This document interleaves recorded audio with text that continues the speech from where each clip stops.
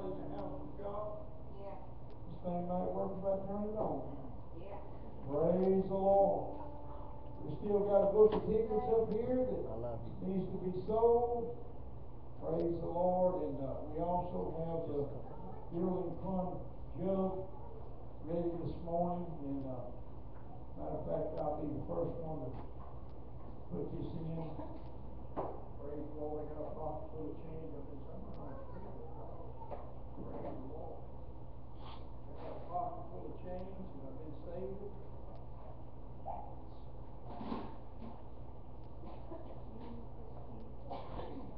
Praise the Lord. If you got some change before you leave this morning, we appreciate you donating to our building fund. Praise the Lord. You got some dollar bills, hundreds, 20s, 50s. It don't matter which they are not. Praise the Lord. Praise the Lord. I'll get Brother David on the seat. Hallelujah. Glory. Praise the Lord, church. Praise the Lord.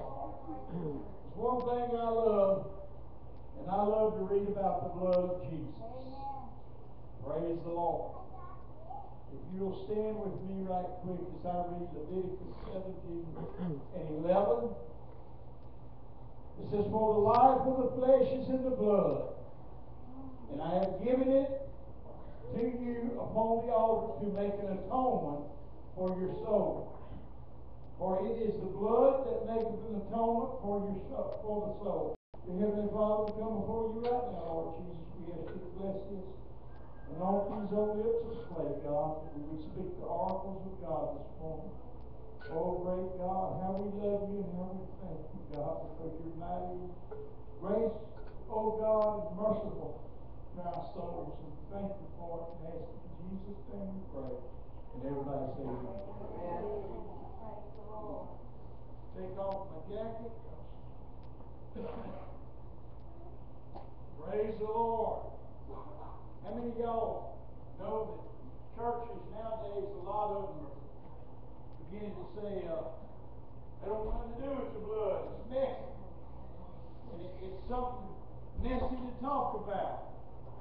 There is Christian churches today that are literally denying the blood of Christ on account of this.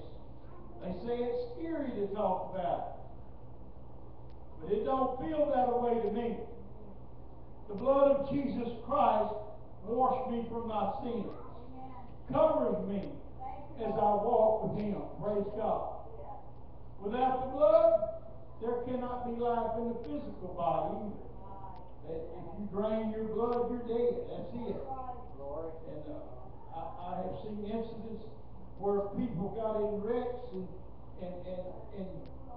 severed an article, and before the only thing wrong with them, and before they could get them to the hospital, they died because they bled to death. Praise the Lord. But this is just as true with the Spirit of Jesus Christ.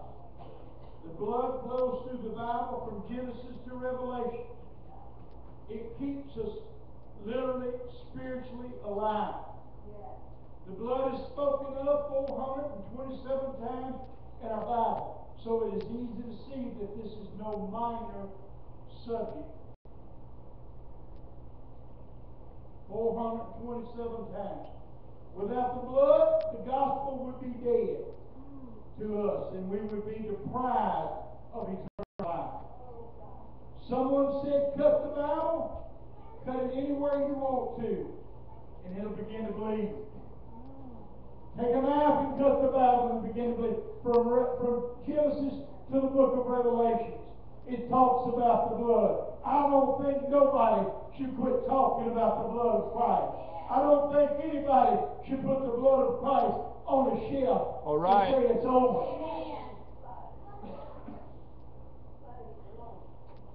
One thing about the blood, you can clean it up and almost make it disappear to the normal eye. But they have people who can come in and still get DNA from it. They have some types of cameras can show where blood was splattered on a wall and they cleaned it up. Praise the Lord. So you can't cover up the blood, can you? And we're not going to cover up the blood of Jesus Christ. And the DNA that it leaves in you is the Holy Ghost. It makes you a spiritual warrior for Jesus. Jesus. If we had someone who could test our DNA for the same blood that Jesus had, you would find out that once you receive the gift of the Holy Ghost, that blood begins to cover over you. They would have to find evidence of that blood somewhere. People in this world are looking for that DNA every day in you and I.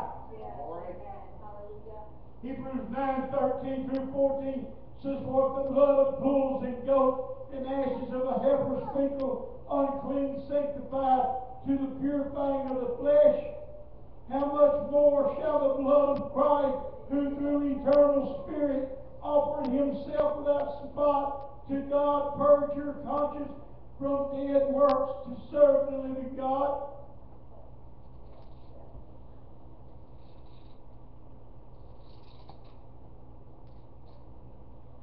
The blood of Christ represented, there's a story starting with the Word of God in Genesis, Brother David, about Adam and Eve, and they sinned, Sister Lou. And I want you to notice in the Bible, the minute sin appeared in the Bible, shortly after there was some blood spilled. Because God took a lamb and made skins for covering for Adam and Eve. So it represents the blood of Christ being spilled on account of sin. The covering of that lamb skin, praise God, began to cover the sins that they had committed. That's the same thing that blood does.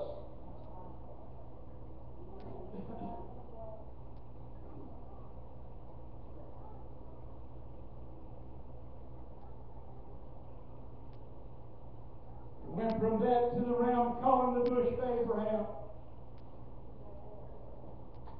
Laid his son on an altar, ready to sacrifice him, and God made a way.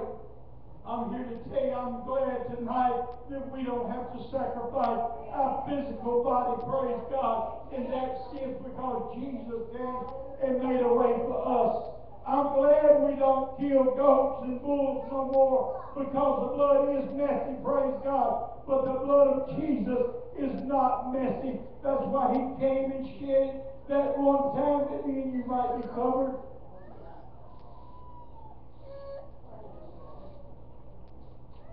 And anybody in here can forget, nobody can forget the coat of Joseph and the coat of many colors.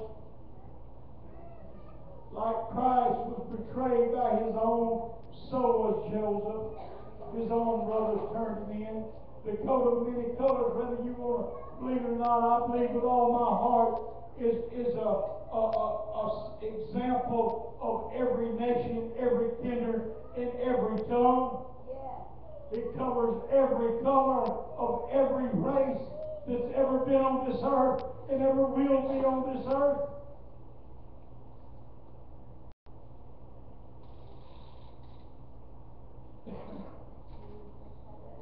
Thank you, Jesus. Thank you, Lord. It gives us protection against all evil. Exodus 12 and 7 says this, "And they shall take the blood and strike it on the two side posts and on the upper door posts of the house." Oh my goodness. I feel like I got a bucket right now and I'm just sprinkling blood everywhere, because the Word is the blood. Praise God, is the life of a Christian. I want you to know something. You ought to feel something about now as the blood begins to settle down in this place. Praise God, and forgive us of all our sins and cover us from all past sin. Praise God.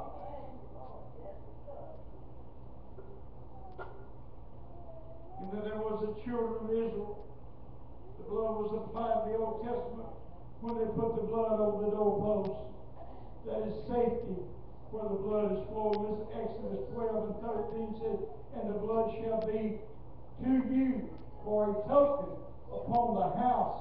A token. The Holy Ghost is a token. Let people know you got the Holy Ghost where ye are. And when I see the blood,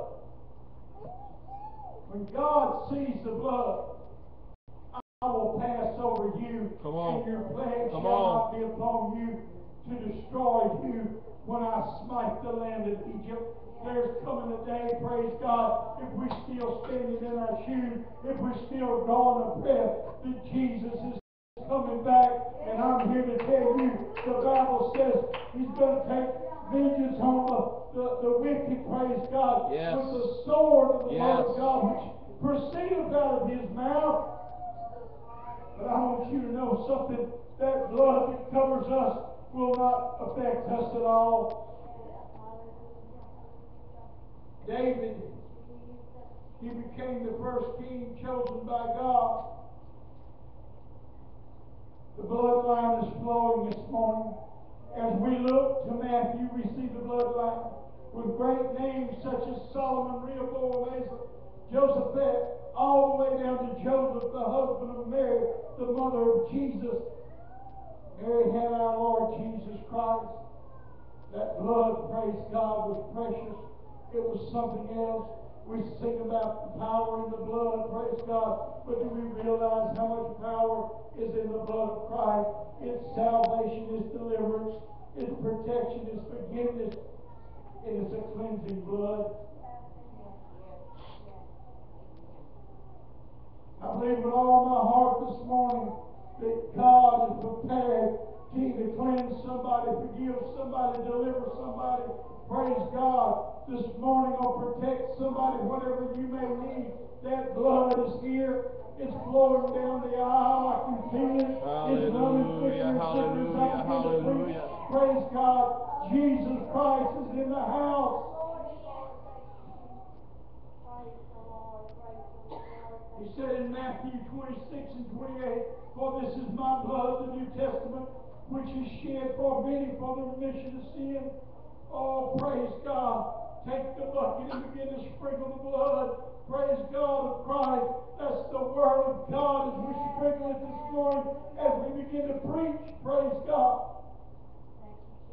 Paul added in Hebrews 9 and 22, and almost all things are by the law purged with blood. All things.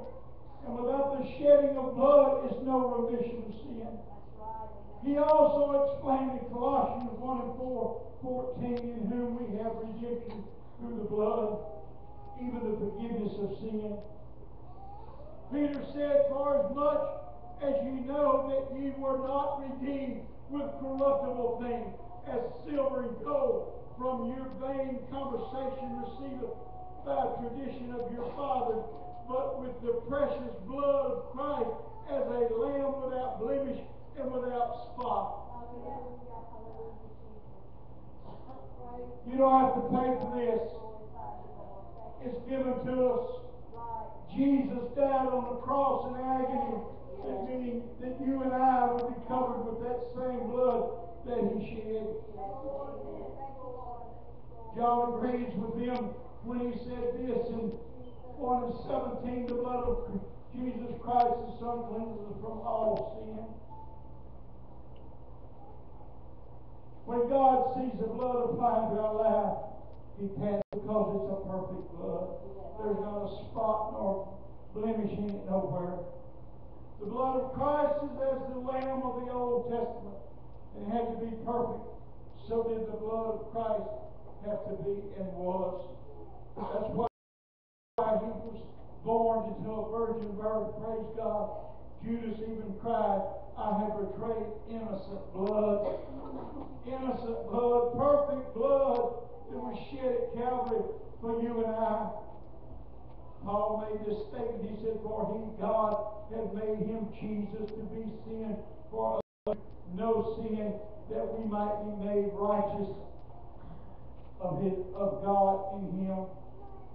Paul had even said, I found no fault in Him. The blood was flowing. Paul didn't know it, but the blood was flowing. All right. Praise God. Praise God. Judas didn't realize it, but the blood was flowing. He said, I have portrayed innocent blood. Innocent blood. Praise God. I'm here to tell you something tonight, that the blood of Christ is showing up and showing you things, praise God, that you ought to understand that you're covered by the blood, and you're still covered by the blood. So many times Christians begin to think, hear preachers preach the scripture, and they get a little conviction. Instead of repenting, they want to run and say, oh, I'm lost. Ain't no sense going to church. But I'm going to tell you something this morning. That's wrong. That's wrong, because you're still covered by the blood. I don't care where you've been. I don't care what you've done. But you can come back to an old-fashioned altar and begin to cry out to the Lord Jesus Christ, and that blood begins to flow over your head to the bottom of your feet.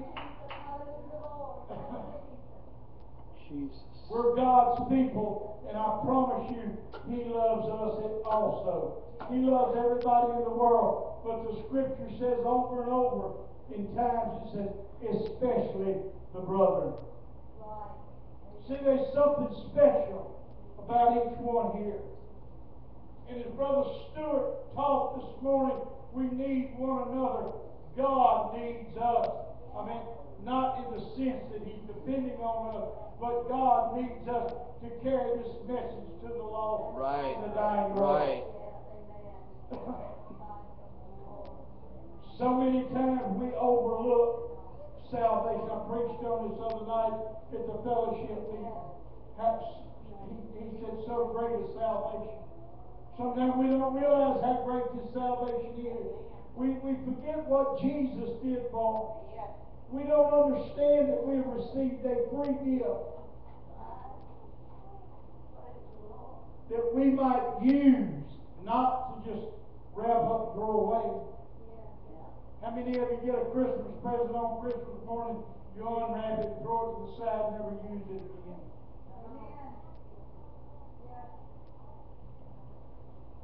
Don't do the Holy Ghost like that. The Holy Ghost is a present. And I'm here to tell you, when you walk out these doors, you need to unwrap it and say, here it is.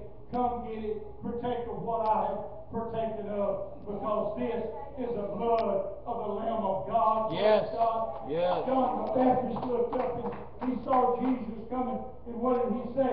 Behold, the Lamb of God that taketh away the sins of the world. I feel the blood running down my backbone right now. I feel the blood moving in this place. I can feel the blood beginning to sprinkle on heads, praise God, and in hearts, praise God.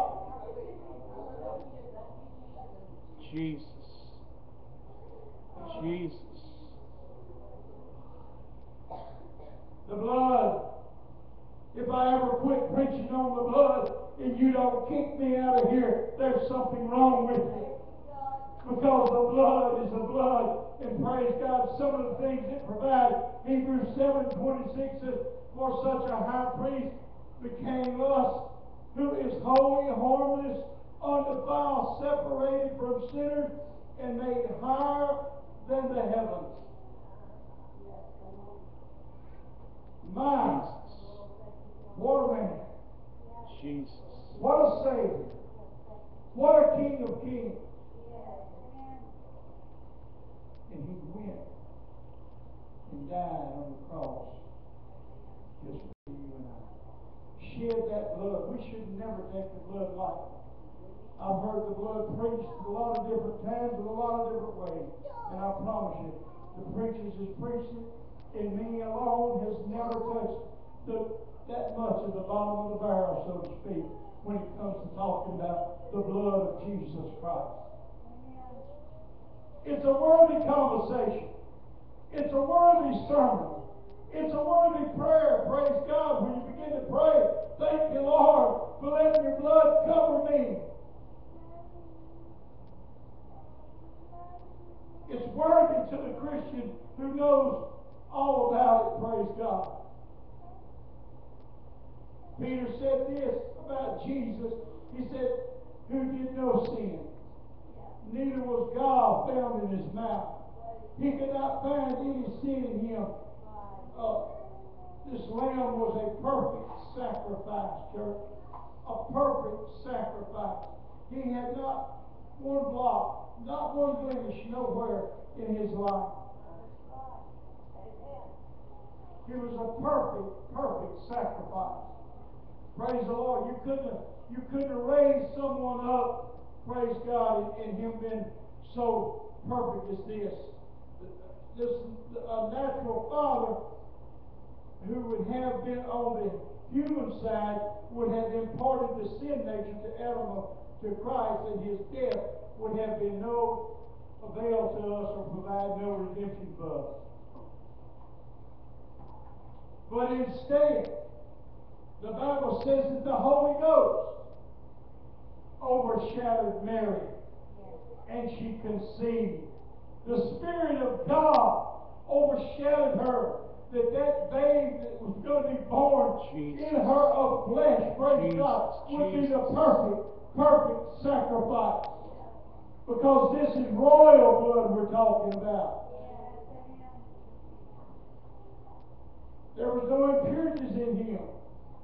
So you can see the virgin birth is absolutely essential to the salvation of our soul.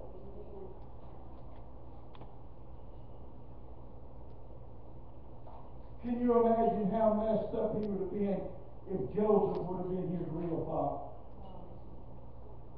Why is it, church, that reality is so hard for the human mind to conceive? Why are we like this? Why are we, I see people come to church all the time. They hear good teaching, they hear good preaching, they feel the anointing of the Holy Ghost. My God, we had a move of God Friday night. It's a fellowship meeting. You weren't there. You missed it. We had a young lady and a young man who I didn't know, but they had recently been in a car accident. Both of them in the altar praying. But I'm here to tell you, God was moving in that place. All because that wonderful name of Jesus was mentioned over and over and over by every member, every person that got up to speak at that fellowship meeting talked about Jesus Christ. Just a mention of his name. Oh, glory. Just a mention of his name. Just to shut your eyes and begin to look and see that blood begin to flow. To realize what I said a while ago. Anybody ever cut yourself and got blood on something you didn't want it on? Hard to clean up, isn't it? And even when it gets clean, if you'll look good, you'll still see a stain. You know why? The devil's trying to wash the blood off of us.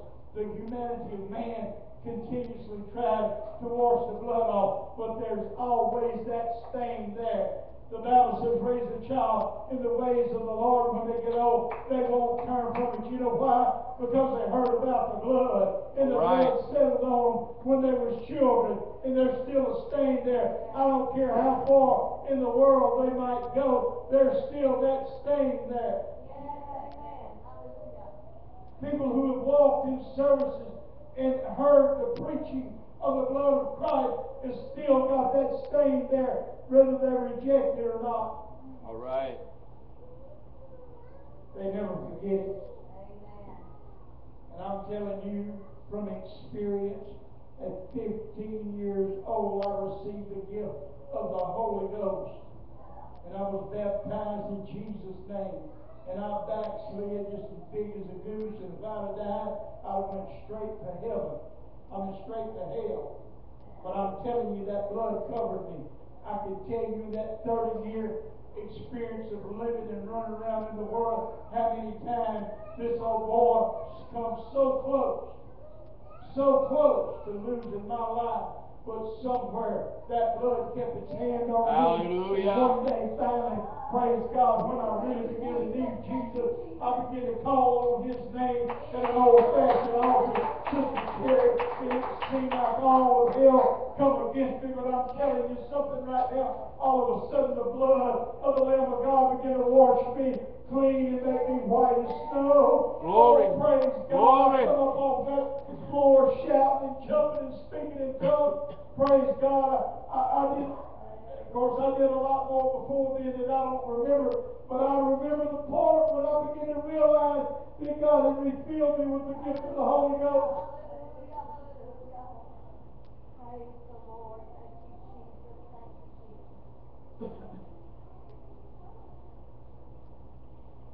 Thank you, Jesus. Thank you, Jesus. Where the blood's flowing, there's healing for the sick. By His stripes, we are healed. There's healing here for someone who might need it this morning. There's deliverance here for somebody who might need it this morning. Praise God. There's salvation here for somebody who might need it this morning. Praise God. Jesus. The death of Christ set into motion a continuous flow of blood that cleanses those who trust in Him. We are given the gift of eternal life that Jesus purchased with His own blood. Jesus. You think you've done for when you do something you know is wrong. But you know what? Go back and read the New Testament, and it talks about His bloody death.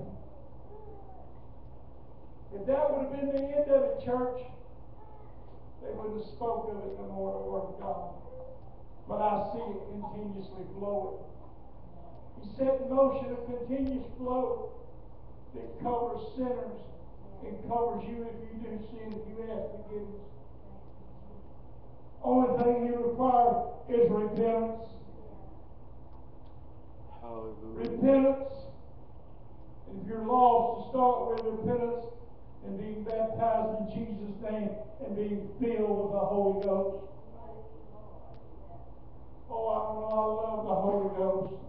I don't know about you, but I was explaining, and I don't know if all y'all heard this or not, but we was talking about the three spirits in the world, and we talked about the human spirit, and we talked about the godly spirit, and we talked about the evil spirit. Let me tell you something. It all takes place in the mind. Right. It's called the heart in the Word of God, but this is it. The mind controls everything you do. The mind controls the way you see, what you hear, what you taste, everything.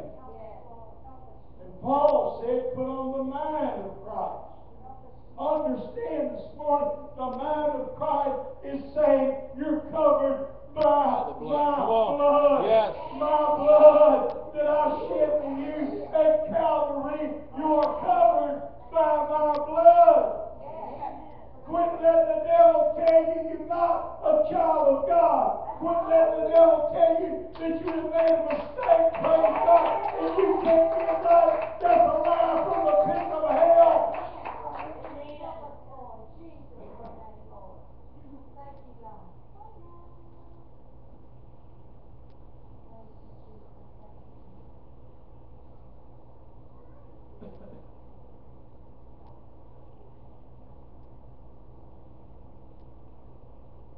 At the crucifixion, that blood flowed from His head down to His feet.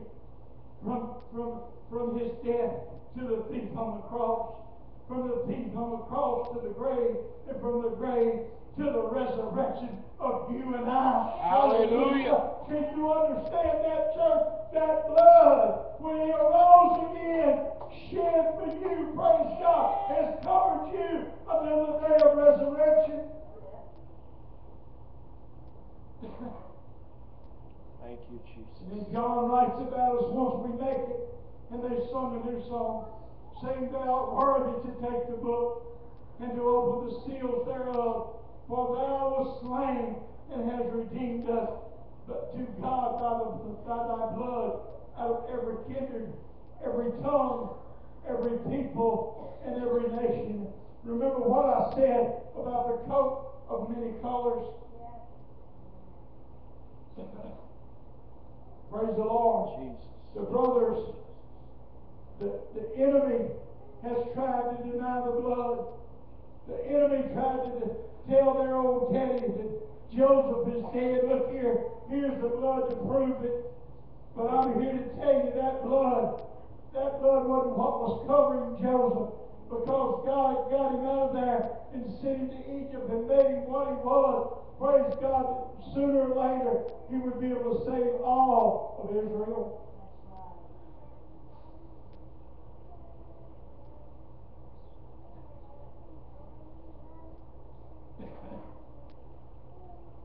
Some may doubt the blood, but we read in Revelations that we are overcomers by the blood of the Lamb. David said in Psalms 103 and 12, as far as the east is from the west, so far has he removed our transgressions from us. How many of you, now I'm not asking for a show of hands,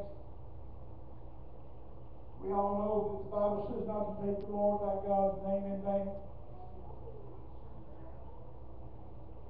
Since you received the Holy Ghost, for example, how many of you has just had the thought, I'm not asking you, and I don't want you to raise your hand. How many just had the thought of a curse word? If you curse in your sinful life, it's there. How many of you have heard a curse word and cut yourself short before you said it, and some went ahead and said it? And then you think the devil runs to you and says, look at you, look at your filth, look at you, and you think you're saved. But I'm here to tell you right now, that mindset is the evil spirit that we was talking about. See, you can get the mindset of a human being, or you can have the mindset of Jesus Christ, or you can have the mindset of the devil or evil. Amen. That's true.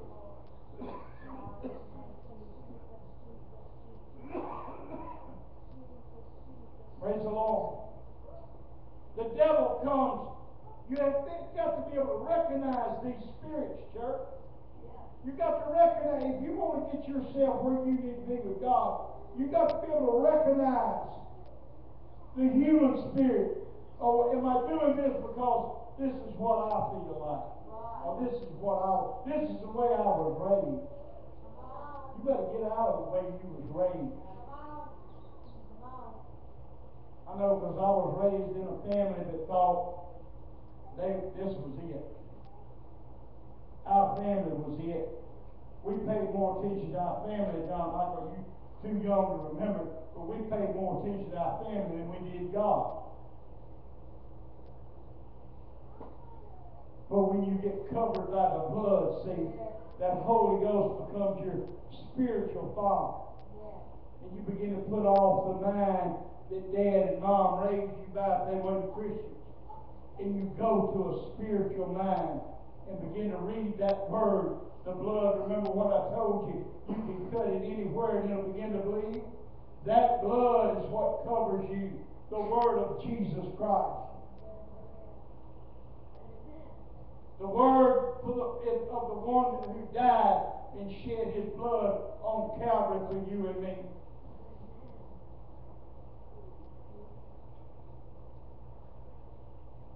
We need to pick up our spiritual suitcase full of whatever God's given us, and we need to begin to march and say, hey, I don't care what the devil said, and I don't care what somebody else said, I'm going to march on for Jesus Christ. Yes. Amen. You know, to shut them people up. I've had them look at me, Brother David, and said, boys and girls I went to school with, and he was a preacher. I said, yes, indeed, a Pentecostal preacher. Would you like me to tell you about him? They'll leave you alone. I don't want them to, but then most of them will leave you alone. Every now and then one comes up. I had a boy I graduated with, and I was telling him, he listened right at first, and later on, and a couple more times I saw him, and I tell him he needed to come get the Holy Ghost. He finally told me, he said, you know what? He said, you're my thorn in my side. I said, I'm going to tell you something. I said, I'm not about your thorn in your side, but you yourself is your own thorn of non-belief. You've got to believe the Word of God or you'll never receive this gift of the Holy Ghost. You've got to believe the whole Bible. Praise God. I'm going to tell you something tonight. I've heard Baptist preachers preach sermons. I'm telling you what, there was great sermons. Great sermons. But they left out Acts 2:38. They left out the book of Acts. I don't want to have nothing to do with that book. Praise God. I want to skip on over and go somewhere else. Or they try to make it seem like it's something it's not. I've heard Methodist preachers do the same. It wasn't long ago I went to a funeral and a Methodist preacher got up and preached the funeral and he did a wonderful, fantastic job. But he left out the salvation message.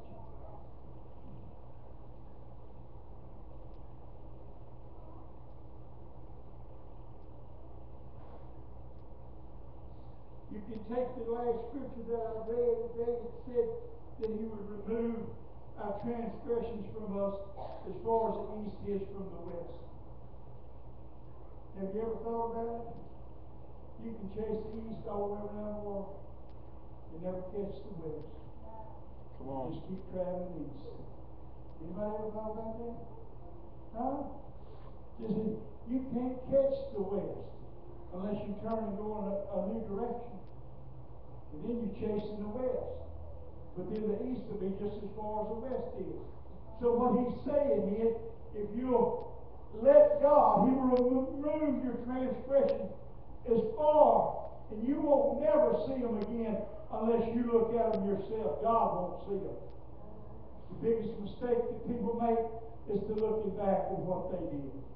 We sing that old song, "Precious is the flow that makes me white as snow. No other else I know." But then the next thing you know, the devil comes along and begins to plant into you and I, "Hey, you ain't so precious. You ain't so clean. You ain't so white." Praise God. And instead of us singing it again, "Oh, precious is the flow that makes me white as snow," we begin to give in to what Satan wants. Come on.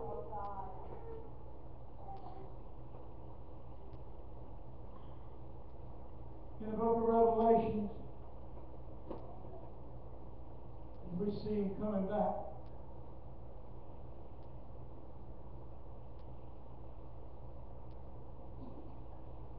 It says, "I saw heaven open, and behold, a white horse, and he that sat upon him was called Faithful and True, and righteous he doeth judge and make war. His eyes were as a flame of fire, and on his head were many crowns, and he had a name written that no man knew, but he himself. And he was clothed with a vesture dipped in blood, and his name is called the Word of God." Oh my God, even at that last time, praise God, we're going to see him come back, church, and he's going to be dressed with a vesture dipped in blood. You hear me? The blood ain't going nowhere. You can say what you want to, but the blood of Jesus is living on today and will continue to live on.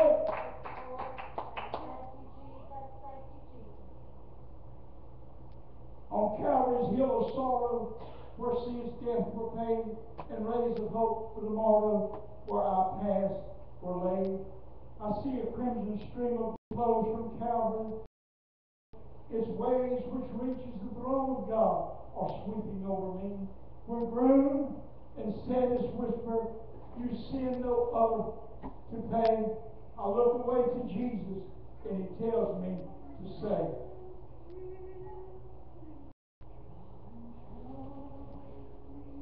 listen to this. We prepared this just might get a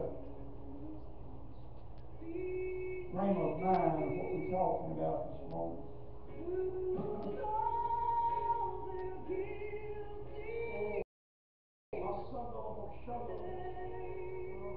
Oh, glory.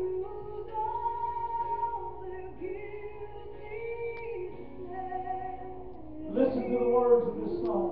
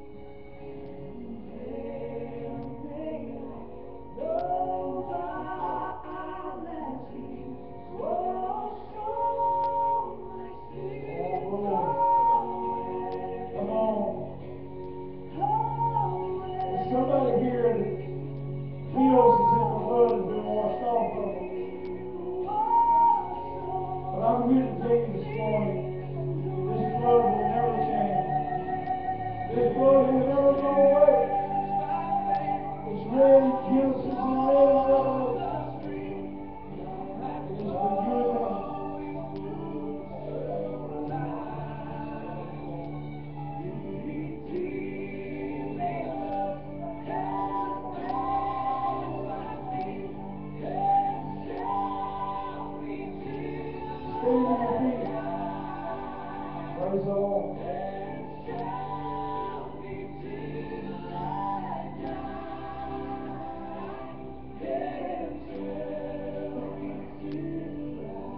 If there's anybody in this place this morning who feels like they need to come to God, I didn't say you had to come to the end. I just said if you feel like you need to come to God, oh Lord, these altars are open. Oh, hallelujah.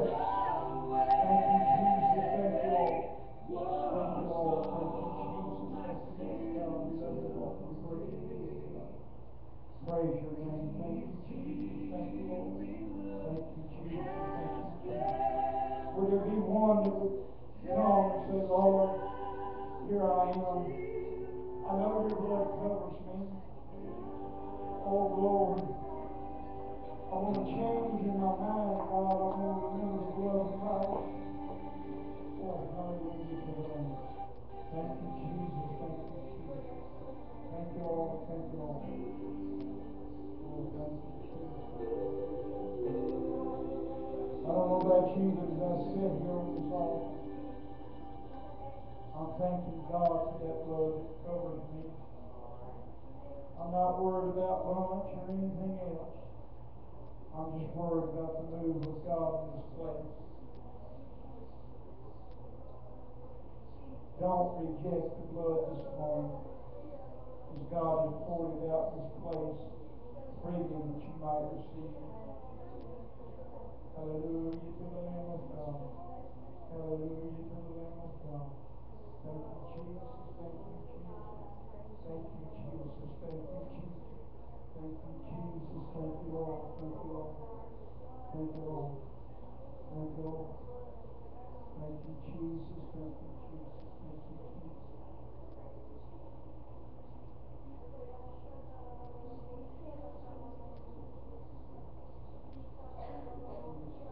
Jesus. Praise the Lord.